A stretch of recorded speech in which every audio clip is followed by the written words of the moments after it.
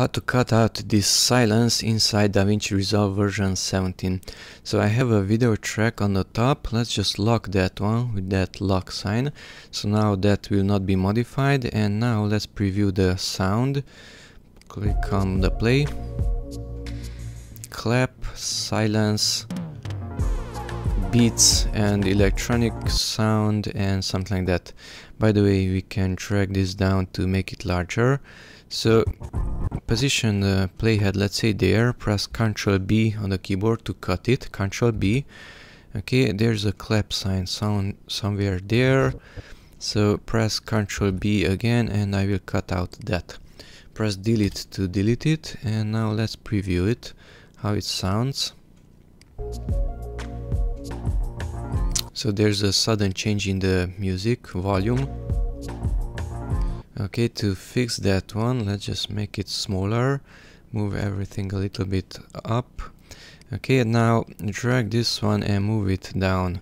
If it's not moving freely like it's here, then this is the snapping that causes it to jump to certain portions, so disable snapping.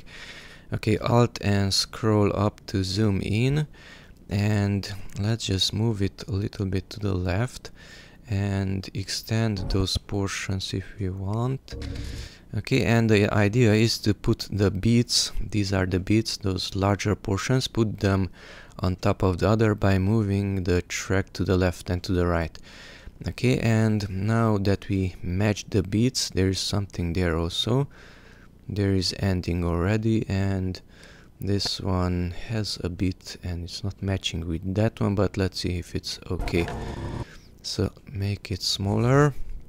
Whenever you're upon a track, you have these things at the end. Grab those and move them to the left in this case. Grab that one with that double arrow and move it to the right. So we just matched the beats. We faded out and faded in, and let's preview it how it sounds. That's it, that sounds good. Now let's take care about this one. So move it to the left to match the beats. Let's say that one. Let's see here what we have.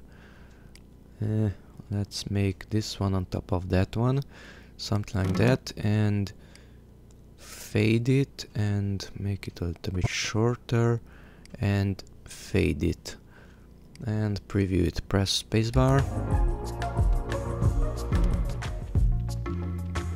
And that's it.